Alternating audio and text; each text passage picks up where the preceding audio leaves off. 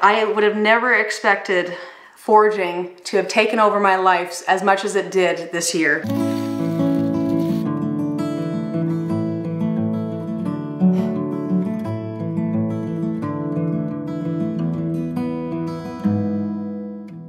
I have a lot of great moments that I want to share with you guys.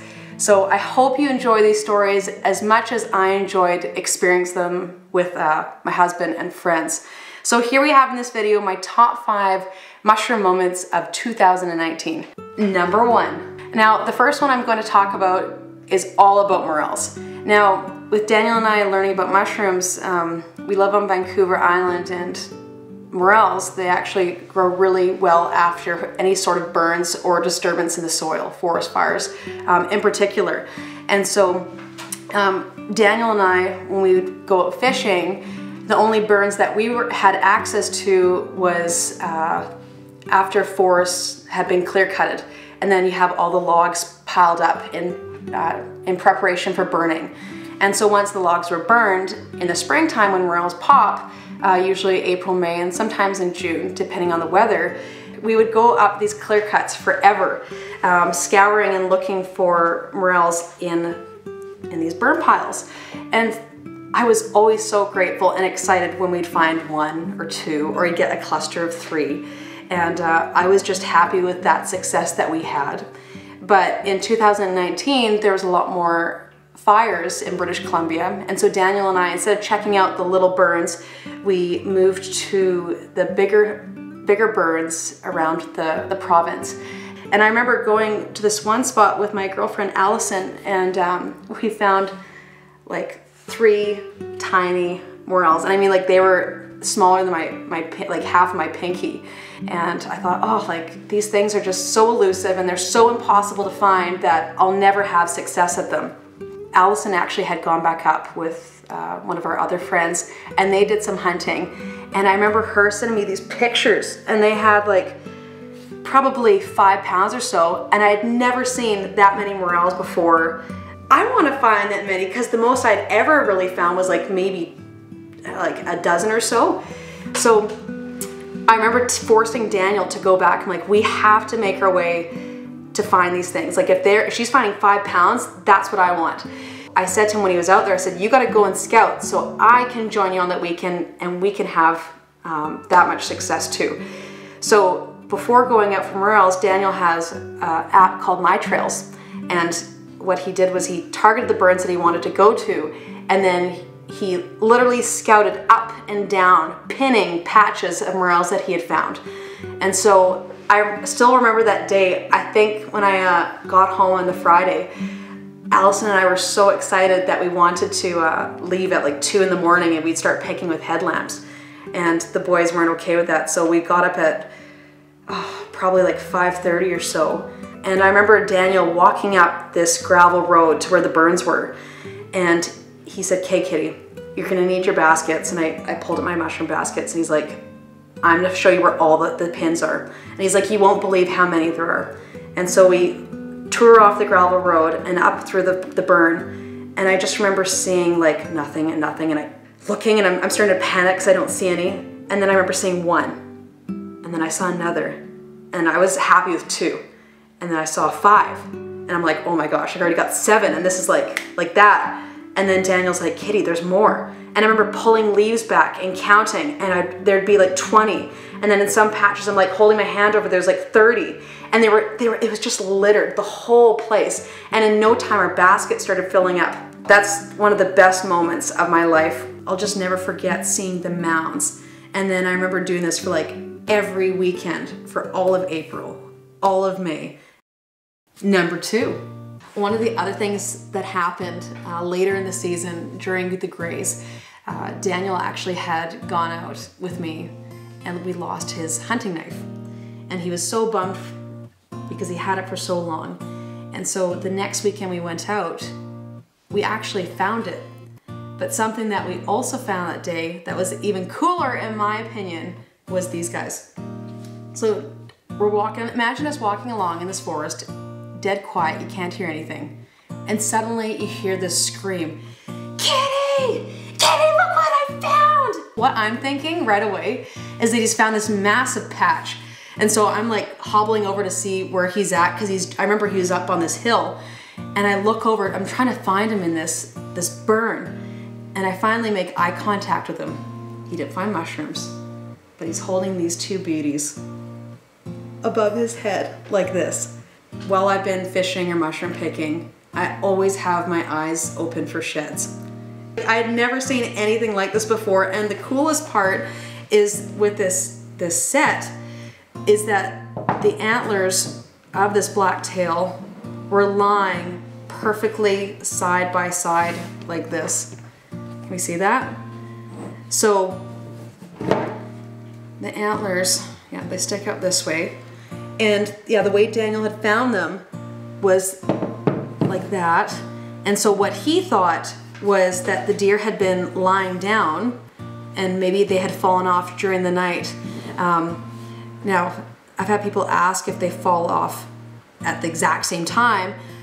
I've never seen it at the exact same time, but I have seen it on videos on the internet where one falls and then the other one falls off right after it. And it's just neat because these things actually survived the burn.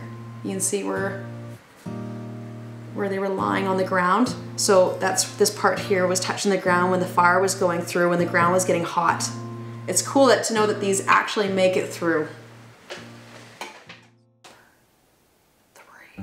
I'm actually so obsessed with mushroom hunting that, you know, for those who know me, I had glasses. And I was so sick of wearing glasses with fishing and mushroom hunting, because mushrooms, for the most part, they come out after rains or when it's raining. We do a lot of our picking. And so with wearing my glasses, it'd be so annoying because they'd fog up, they'd fall off my face when I'm getting to the ground. I would lose them multiple times, or I'd be having to retrace my steps to look for them. So this summer I decided to get LASIK eye surgery, and I remember when I was going into the doctors, and I hate hospitals. I don't I don't even know how I came to do it. But I remember just before I went in for surgery, I asked the doctor, and I said, hey, how fast is recovery time? Because there's mushrooms around, chanterelles, and I need to find them. And I remember the doctor telling me, oh, Kitty, you can go outside the next day. He's like, it's actually good for you to get some fresh air. He said, just make sure that you have your sunglasses on, but yeah, you can totally go picking with your eye protection on so that you're not getting hit in the face with branches or dust. And so I remember waking up the next day with my big old LASIK sunglasses, driving down to the forest where we had been successful for the golden chanterelles. And before going out and picking, I had to take my drops every hour, and I was lying down on the ground, and Daniel's like, you know, give me the drops. And then I'd go out hunting. And I mean, it's been so helpful for me, because trying to see mushrooms from a distance when your eyes were poor was so frustrating. So now I'm a much more efficient mushroom hunter because of my LASIK. And I was able to pick right after. So if any of you mushroom hunters have poor eyes, it's something to think about. At this point for 2019, Daniel and I had been picking for a few years, and it wasn't until really last year where we became serious mushroom pickers. And what I mean by serious is where we'd put steelhead and coho to the back burner, and we'd put mushrooms first.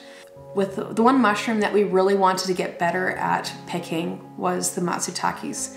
And we had some success in 2018 on the mainland searching for them, but the island we could never really figure out.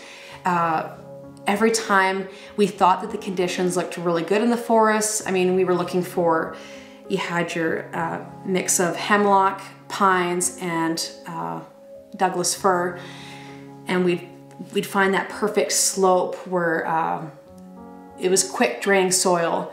And we'd think, oh, there has to be pines here. There's salal, there's no ferns, we've got this. And every time we looked, we wouldn't find anything. And then when we least expect it, we'd come across pines. And I mean, it'd be like a flat ground, tons of moss, you'd have a little bit of ferns, there'd be no pines, and pine trees, and you'd find them. And so this year we set out our goals to really figure out where they were and when they'd pop. And one of the tools that we actually used to help find the matsutake or pine mushrooms was using the help of deer. So Daniel and I, on the weekends, especially as the season got later, it's much easier to find them because we call them flags. So the mushrooms have popped, they're quite large and obvious, and then what we'd do is we'd go up to these spots and we'd pin them on our GPS to have for next year. Deer I'd get so mad at in the past because last year, 2018, we always wanted to find fresh ones. So it'd be really frustrating when you'd find all these pines that were ripped up first by the deer.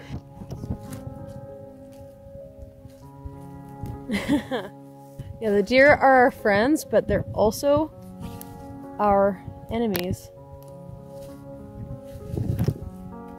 Aren't they? Yeah. But this year we actually changed our mindset, and any time that we found all these pines ripped up, because the deer love to eat them, and they usually, well, their smell is so much better than ours, they know where they're at.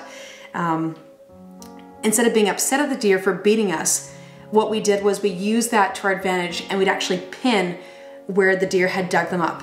And usually, in our experience this year, we'd find still a couple left over that we could keep that the deer didn't find, that were just slower growing. So there was one day that we found a few, there were flags that were ripped up and just shredded. But there was this one day when we were going out to look for pines that we found, I want to call it like a Matsutake massacre. Like, it was something that I'd never seen before. We had been scaling this ridge numerous times in the year, waiting for them to pop because Daniel was so convinced that they would show up. And I remember going up, and then making lines back and forth and just following where we thought looked good. And I remember at the end of the day, I came across back to Daniel to meet up with him, and I just saw white everywhere. I mean, and these were big flags, like each mushroom was a few pounds at least.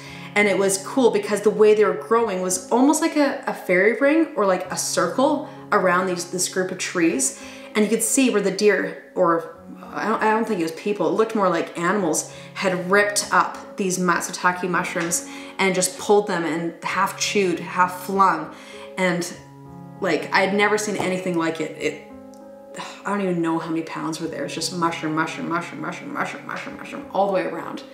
And so that was one of the coolest things. So using deer as our friends, they're kind of our foes, but they're our friends because now next year we have that pinned. So we just have to go maybe a little bit earlier because since they were so big, it means that we were a little bit too late. But next year.